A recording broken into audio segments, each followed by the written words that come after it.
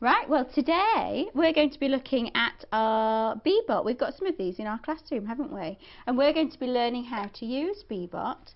So BETT is our little bee, and he moves forwards and backwards and he turns, doesn't he? So I'm going to make BETT move forward, so I'm going to press the forwards button. And then what button do you think I might need to press next to make him go? Back. What do you think, Lily? Backwards. Oh, I'm going to press the go button in the middle and that'll make him move. So shall I press that? So watch forwards, go. And he's moved forwards. Should we have a go at making him go backwards? Let's press the clear button and then we're going to press backwards and go. Which direction do you think he's going to go? He's going to go this way, isn't he? Backwards. There we go.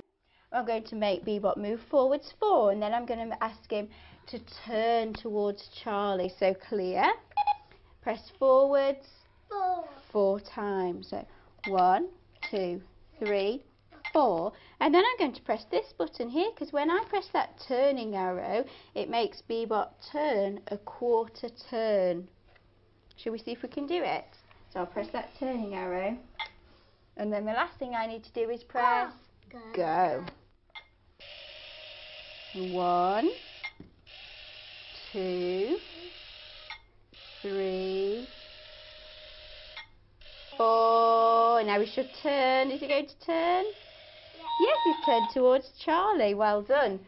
I think it's brilliant because children love to control him. They love to make him move forwards and backwards and sideways, and there are so many different avenues that you can explore to try and further this. So we can link it to any other area.